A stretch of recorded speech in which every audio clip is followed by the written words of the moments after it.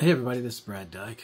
I had some follow-up questions come up to me on the X4 Foundation Interworlds mod video set up. Some really cool questions actually.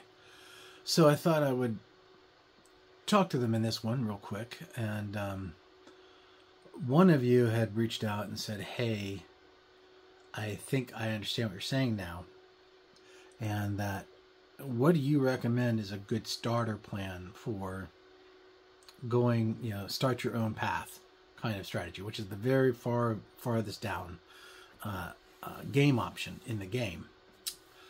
And again, you could do this just in simply X4 Foundation if you like, but Interworld is the one I like the best.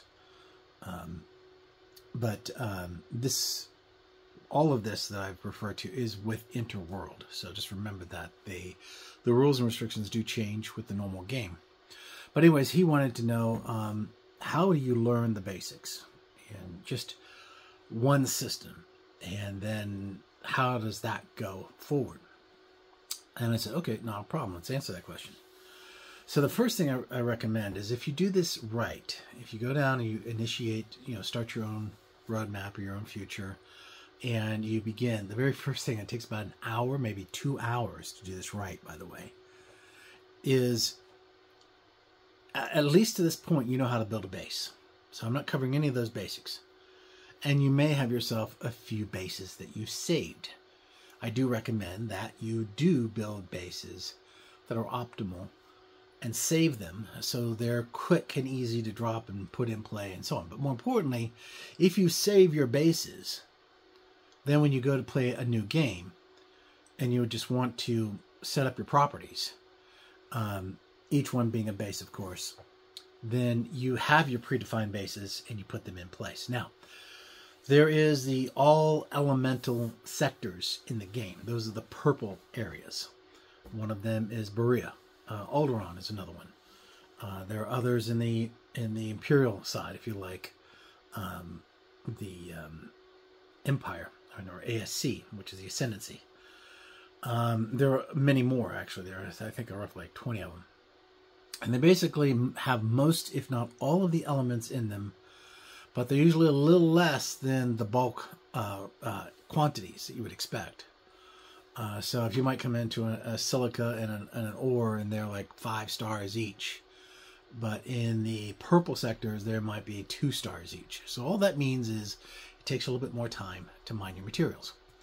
But the super important thing about the purple sectors is that's the place you want to start, because it has everything you want. All of the gas elements, all of the normal ore elements. Now, with that being said, you want to create no less than 3 bases. 2 bases that will basically be your production bases. Now, I do big bases, and this is where the beauty of the game starts. Is when you put your bases in, they're automatically created, fully staffed, and everything. So at that point stage, I'll pick 2 primary bases that have all of the resources, mining capacity, and processing right there. Then, what I do at that point stage is I will add a defense base, preferably at the exit, or 2 defense bases if there are 2 exits into the sector, or 3. There are a couple that have 3 jump points inside those particular sectors. Near Naboo, I think, is where I would say that is. But the key thing is that I prefer 1, but never more than 2. So Alderaan or Berea, or Barmora, I think is the correct terminology. Barmora system is really a good one. Has a lot of resources in it. But I put 2 primary bases in there that does everything. And then I have 2 defense bases that also produce steel, Durasteel, and also produce modular prefabs. And the key thing about this is modular prefab is super critical, and so is Durasteel. So every single one of my bases, even if they're defense bases, and my defense bases are brutal. They are powerful, and I've had 2 major extra large battle cruisers go up against mine and lose. So I'm comfortable with the defenses of my defense bases, but they also still produce things like water, food. Every single one of my bases make food. Every single one of them make medical supplies, water, which is crucial, Durasteel, and prefabs, the modular prefabs. And that's it. Stop right there. 2 production bases, a defense base or 2, based on how many exits you have. Now, at that point in stage, what you want to do next is bring yourself just a few large miners. So if you have, I would say, 2 gas miners and 2 large ore miners, this is important because you have large bay docks, but only so many. And if you have a lot of large ships and not enough large docks, then you're spending a lot of time trying to get mine ore, and the big freighter ships can't come in and get their orders. So you have to balance this out. So usually what I do is I will do gas, no more than 3 gas, no more than 3 ores for each base that's production based. 1 large ore miner for the defense base, and then a couple of smaller mid-size, specifically mid-size style mining ships to complement that. So with the end result is I'm going to have probably close to 10 miners running large and medium, and depending on which sector you pick will change that variable a little bit. But you'll have no more than 3 larges, and you could have 20 little ones if you want. I wouldn't, because it eats your CPU time. I usually find somewhere between 8 to 10 seems to be optimal. The defense bases, I provide a large miner for that because I need ore to come in. I may have silica on that too. I need white, so white for chips and so on. I'll explain that later.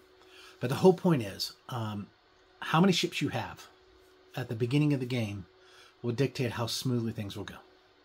So with miners, you also need to have just a couple, I'd say no more than 2 or 3 large freighters like the Peltas. I love the Peltas. Those are such awesome ships. And I like the design. The Pelta freighter is a pretty awesome missile cruiser.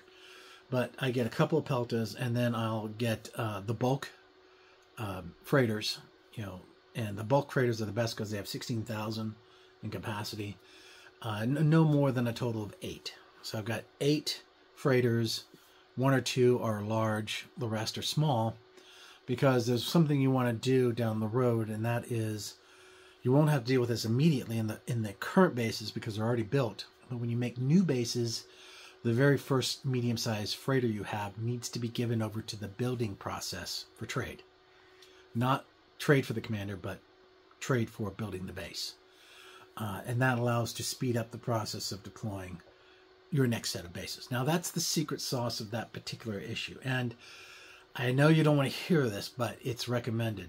And that is no more ships, with one exception. And it's just because it takes too bloody long to make these stupid things. But you pick your extra large ship, whatever ship you want, and you put it out there. 1 or 2, no more. I use 2 Harrowers, which are very large ships. I use them as command centers and carriers. I just don't want to wait forever to have one of these stupid things built. Also, be careful about the Acclimator 1s as freighters, because they are really popular to attack. I like I said, the Peltas. They're pretty good. And we'll get into that in just a second. But like I said, get yourself 1 or 2 very large ships and just let them patrol. Let them fly around inside your sector to be a defensive priority. Or you can do even better with that. You can actually put one of your big Harrows right on top of your entry point of the sector and just leave them there, and they'll build experience being there, and they'll cruise around and do their things. The second thing is you're going to think to yourself, I'm going to defend my base. Yes, you will, but not the way you think. Do not put a bunch of fighters out there. If you do use fighters, here's where you use them. You use your fighters, small ones, with your large ships only. because they're the ones that do all the heavy work, may they be freighters or miners. At that point stage, you can buy more fighters later as you grow, but don't scale a lot of ships in your sector at the beginning of the game. Because if you do, your game is going to be done pretty quick, because you've just saturated your processing workloads. And I even did it. I put several hundred ships in my first sector, and eventually, by the time I got to 10 sectors, I was dragging. Everything was taking forever to do. So I finally said, okay, enough of that. I'm not going to do that anymore. I'm going to keep it smart. I keep the skill sets high and the numbers low, and that really works. And then you do the thing you don't want to do. Leave it running. That's right. Walk away. Now, you might want to give your Howler a couple of extra fighters, just because sometimes the New Republic becomes pirates, and it's a real pain in the butt. It happens. You just simply, they get their butts kicked and they leave you alone. But like I said, the ones that need protection are your freighters and your miners that are big. The medium ones, you can always go and buy more. Okay? And one other key detail here that's important about your large freighters is they get a 5x5 sector scan capacity, which means they can go out 5 sectors. They're going to explore other areas out there, and we'll get into that in a second. So you want to make sure they have an armed escort of 4 fighters each, which would be my recommendation. So talking about that, well, we talked about the property, right? We only put a couple bases in there. We didn't make a lot of noise. We only have a few freighters and a few miners, right? And the big ships have a little bit of fighter protection. And you got a couple of very expensive ships that really can't do much. Your ship, your particular ship. The Virgo is a great starter ship, but it can't take a beating. I also used the Raider, and it couldn't take a beating. But the Pelta, it does pretty doggone good. It's a big ship, but the Nebulon B Patrol, or the C, is also a good ship. They're pretty fast, actually. They're slightly faster than the Peltas. Are good ships for you and you only. And don't give yourself any more than 2 fighters. It's complicated at the beginning of the game. So just keep it simple. That's your ship. So give yourself that ship. It's fast, it's efficient, it's got plenty of all the things you need, hence the population process. Now, in the population process for all of your ships, and I do tell you, listen to this video to its end before you start playing the game. Every one of your ships need to have the satellites, Mark IVs, and they need to have the Mark IV resources probes. I don't care if they're fighters. I don't care if they're tugs or they're giant ships. Max them out. Get them as much as possible. Why? Simple. You can't produce them anymore. So put them in the ships, fill them up. Remember to balance it. I would say no greater than 3/3 or 2/3 satellites and 1/3 resource probes. I usually do 50-50, to be honest with you, because I can hand them off to other ships as I run out. I can resupply and so on. And until you build your own starbase / shipbuilding platform, which is a different discussion, by the way, this is all you got. So as you're bringing ships into the equation, make sure that you're putting plenty of satellites and plenty of environment probes on your ships from the beginning. This is what I was telling you. If you do this right, it's going to take you an hour to 2 hours just before you can even start the game. And then you're going to spend a little bit of time on the game making sure everything's the way you had it, and you're going to find out that you missed something. And that makes sense. That's okay. Now, with that being said, you have to go back and start over and redesign it all over again and make the corrections. Or you can repair and fix things. Here's the secret sauce. The last thing you want to do as you're getting close to the end of starting, finishing up your configurations and so on, is you should have the builder ships, 1 per each base every single time, and leave it there. When it's not doing anything, make it defend the base, or you could even tell it, hey, go get me some supplies, or whatever. The point is, when you start the game and you have 3 bases or 4 bases, you're going to have 4 builders, 1 assigned to each of the individual environments. Now, when you can do this two different ways. One, you can just have all 4 for the first base, and then you can spread them out all over the map. You can deassociate them from the base and let it go to each of the other bases. Or you can assign it a builder ship per base as you do them. I also produce 1 more extra base. Why? Well, that's easy. Because I need a free port. Now you ask the question, why didn't you build a free port in my sector? Well, what value is a free port in a sector that's filled full of materials? I need a free port to start leapfrogging to other sectors. So if I'm in Alderaan, I want to go at least 1 to 2 sectors away and build a free port. Now the cool thing is, everything in my sector can reach it very quickly to build it out. There's the secret. If you do a lot of exploration at the beginning of the game and then you start putting bases in places all over the place and you just can't figure out why is it taking so long to build these ships out, to build these bases out. Well, the reason why is because you have no supply chain. This is why why this game is so great at teaching people to do things, logistically wise. You have to create a pipe for your materials. So as you can make everything that you can make, you got to be able to pump it out. But not only that, when you put that free port in that sector, the New Relic people are getting happy. I'm sorry, not New Relic, but the New Republic people are getting really happy because we have a new commerce trade. And I'm getting access to all these supplies from this one sector that's got all these resources in it, and so on and so on. And the end result of that discussion is you've established a pipe, a logistical pipe. And you take that pipe till you get to the next big sector that has a purple value. So, for instance, if you're in Alderaan, and I put 1 or 2 free ports in, one in Kurtz and one down in the ice sector below it, and then I finally get to Bormera, I'll put a base in there that will just mine everything out there, and now I've got myself this big logistical pipe. And then after that, I start making my way to Coruscant. So, with that being said, this is how you create the core basics of your environment. Now, the last thing I can tell you right now that's very important is you have to stop. This is what really defines a true person who likes the sandbox versus just a high-speed gamer. And this is not, this can be a high-speed gamer at times because you can run around inside your primary sector and in starships and fighters or whatever you want to do, or run around and do some, minor discoveries so you can improve your trading paths. But the whole point is you've got to at least let 1 day at a minimum go by to build all your stocks up before you start selling. So what do I mean?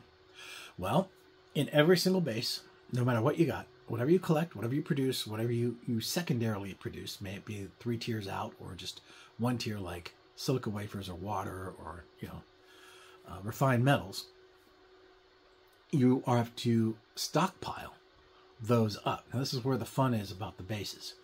As you'll discover your base will have to be probably changed. You may have to add additional resources. You may have to add another production facility into your environment, and so on and so on. Mine don't. I have everything in my base. And I only have to build these bases maybe 1 more time, and I'll never build another one like it. I'll use the smaller ones like free ports and defense bases to do all my other work. Why? Because they produce it all in the base, and they're really beautiful looking, bases. It just took time to figure it out. That's where the fun is about this. So as you're doing your bases and you start your game, you start off, everything's empty. You don't really have anything. And you've got to feed your people, and you got to get all the things you need to get, and you got to have the bare minimums.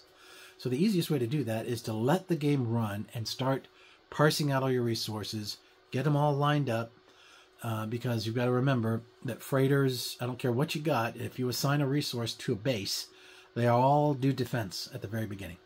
So you'll have to go into each base, break out the groups, get the freighters out of the defense mode, put them into trade mode, get the miners out of the defense mode and put them into mining mode, and so on and so on. I would not, at the beginning of the game, assign a trading ship to build your base, because your base is done.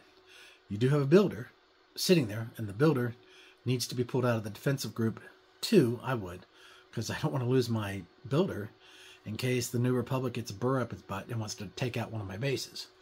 I usually set him off to the side right next to the base when I want to do something. Now, if you let your base set, all of your resources will fill up, and you want them fully filled. Why?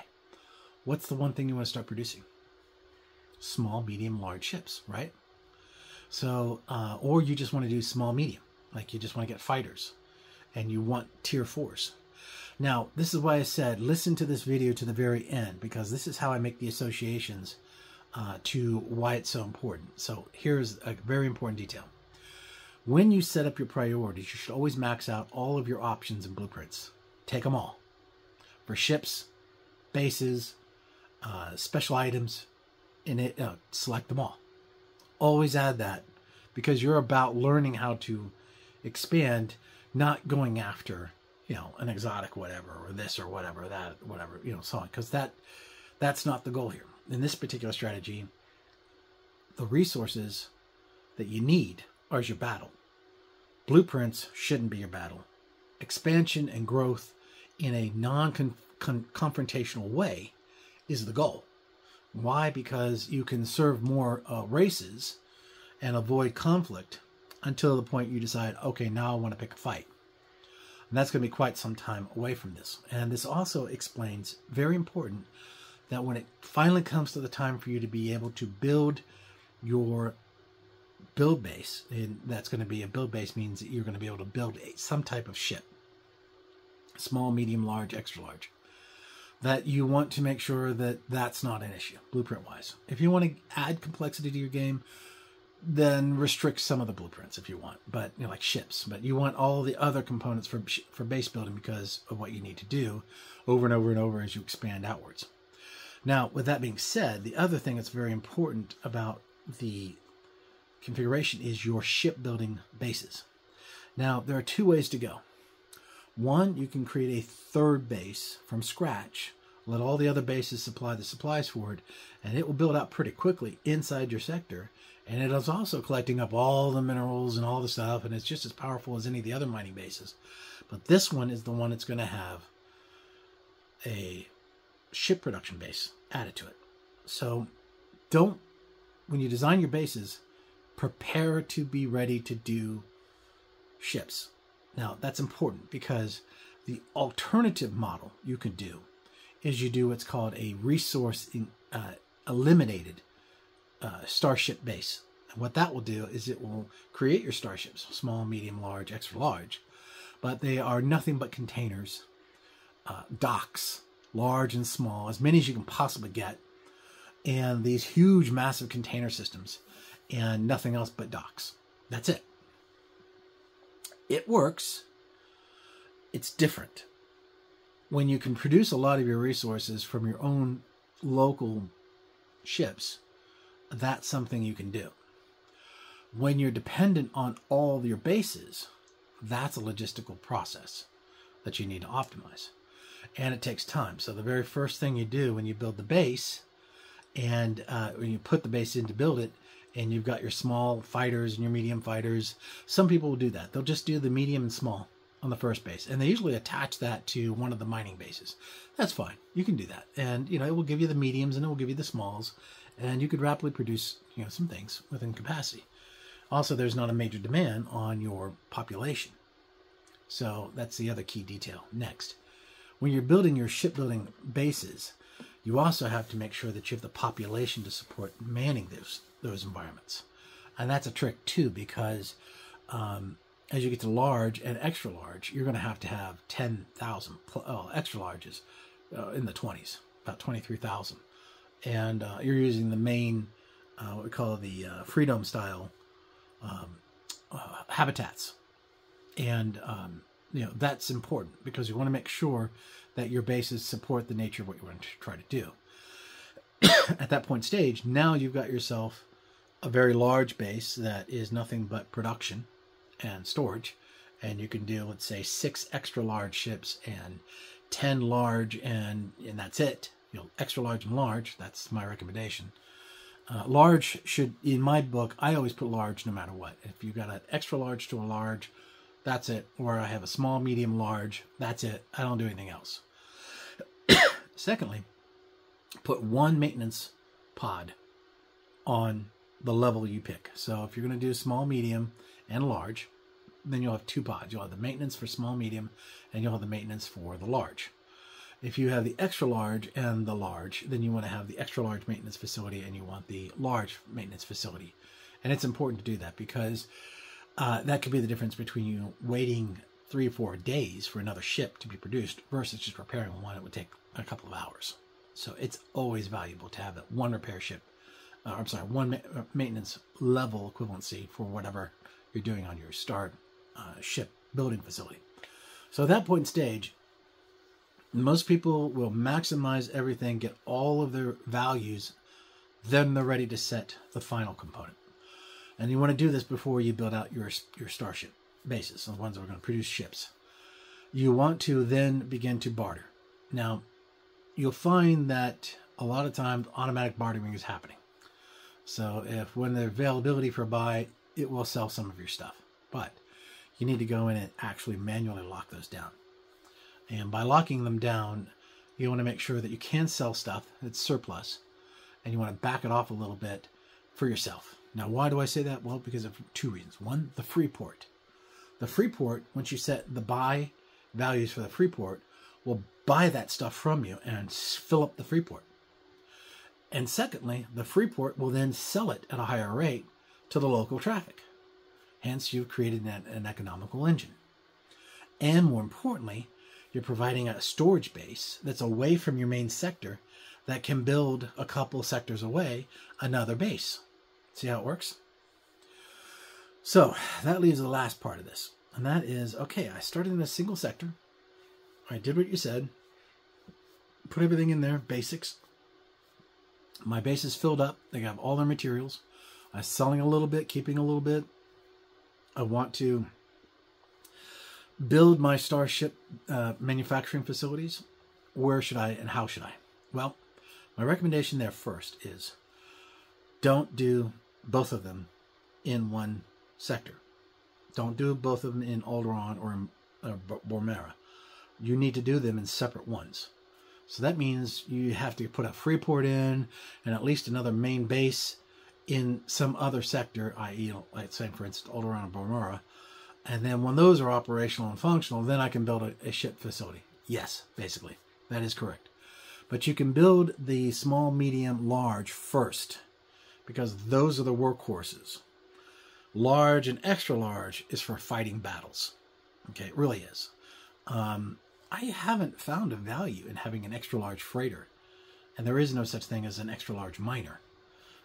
So it's really just fighting or it's freighters. Or auxiliary ships.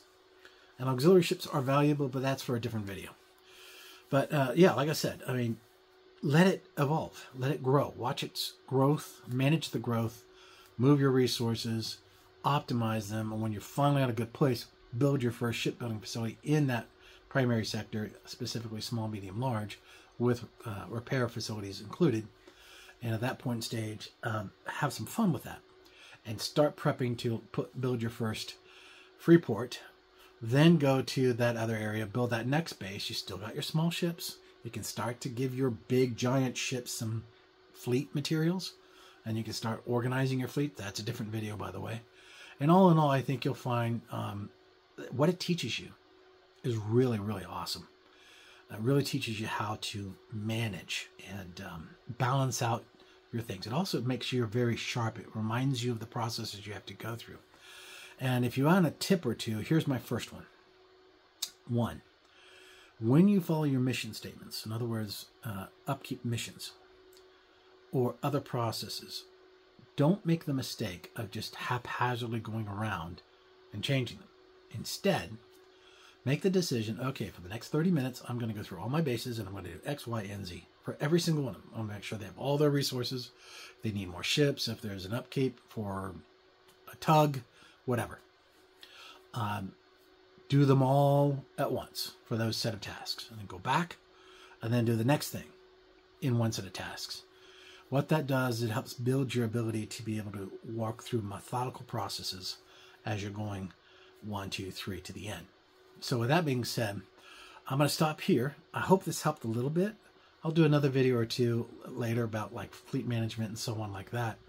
I'm not super powerful on the combat stuff. I'm pretty decent on skill sets and the natures of how some of these things, will spin up and do their things. I don't necessarily want to go out and take over the universe. I did that once, and I was like, okay, now what? I realized I made a lot of mistakes along the way, so I said, well, I'm going to go back, make it smaller, get smarter, cleaner, leaner, faster, build it again, come in, and then see if I can do it better with 30% less ships and stuff like that. That's the cool thing about this, is it really does help you grow yourself. So hope you enjoy the game.